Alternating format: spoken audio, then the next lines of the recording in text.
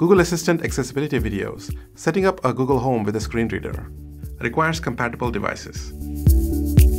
I am Kiran Khaja and I am the accessibility lead for Search Engine Assistant. In this video, I will demonstrate how easy it is to set up a Google Home using a screen reader. Google Home is a smart speaker powered by the Google Assistant. You can ask it questions or have it do things for you, such as turn on the AC or play your favorite music and much more. You can do all of this just by using your voice. The Google Home connects to your Wi-Fi network, so you need your Wi-Fi password handy during setup. For this demo, I am using an iPhone 8 running the VoiceOver screen reader, but you can also use an Android smartphone to set up your Google Home. You'll need the Google Home app for setup. You can download the Google Home app on your iPhone from the App Store. On your Android smartphone, you can download it from the Google Play Store. When you plug in the Google Home to a power outlet, it takes a few seconds to power up. You will hear an audio tone and a voice prompt when it's ready for setup. I will use the Google Home app on my iPhone from here on. Get started.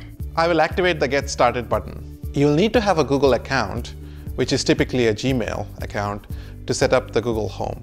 I already have a Google account on this phone, so I'm going to just use that. If you don't have a Google account, you can create one here by activating the Create Account link. This screen lets you choose a household. For instance, if you're setting up the Google Home at your place, you might want to call your household Home. If you are setting up Google Home at your parents' place, you might want to call it Parents. You can later on add more devices to the household. I will continue with my current household for now. That brings us to the Home tab.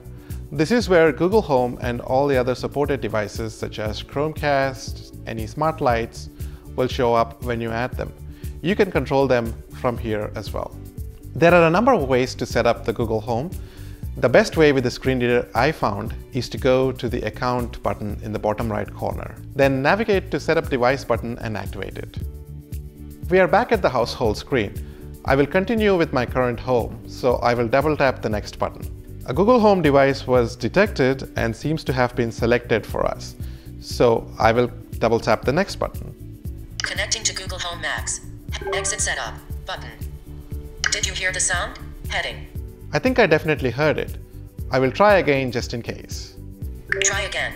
This is to confirm that you're indeed setting up your own device and not a neighbor's. I'm going to double tap the Yes button. I'd like to help improve, so I'm going to double tap Yes to say I am in. You can select a room for your Google Home. You don't have to, but assigning a room makes you do useful things such as play music in the living room or bedroom only. This is really useful if you're likely to have more than one Google Home device. I'm going to select living room. Selected. Living room. I'll just go ahead with that name, but you can also change it to something else. For example, you can name your Google Home Big Speaker, and so you'll be able to say things like, "Hey Google, play BBC on the big speaker." Choose your Wi-Fi network. I'll pick the Wi-Fi Colab Aurora here and select Next. Connecting to Wi-Fi. Heading. In order to make full use of your Google Home device, it's recommended that you set up your Google Assistant with your Google account. This helps you ask a wide range of questions, access your calendar entries, and play personalized music. Watch the first video in this series to learn more about the Google Assistant.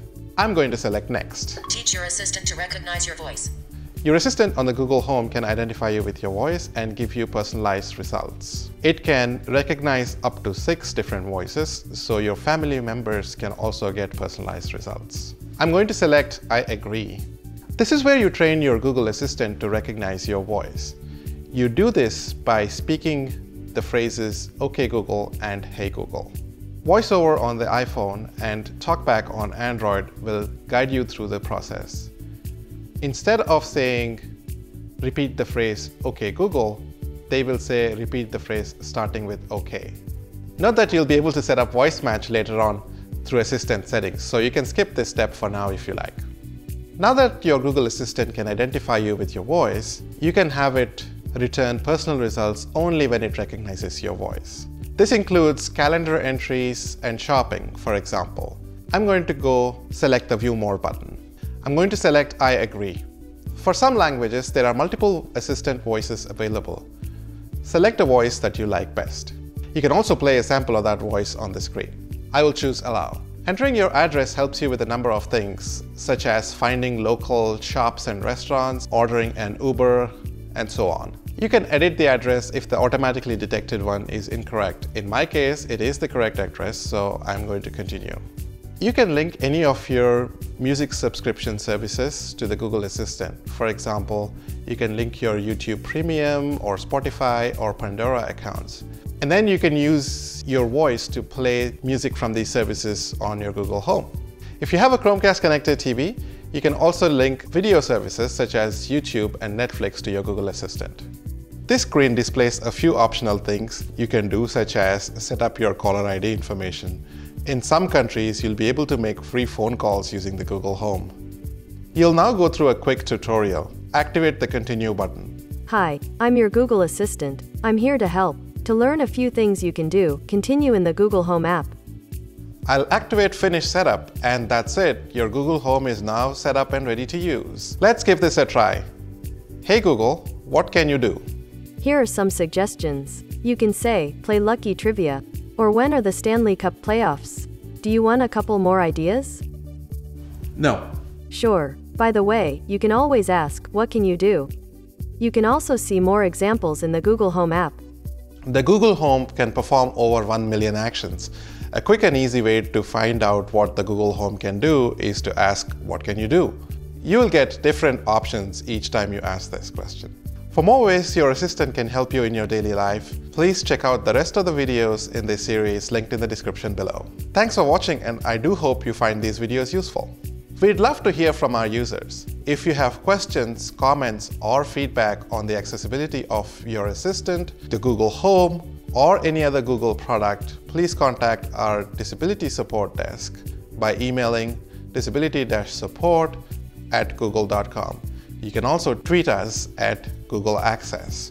For a complete list of all the Google accessibility support options, please visit support.google.com/accessibility.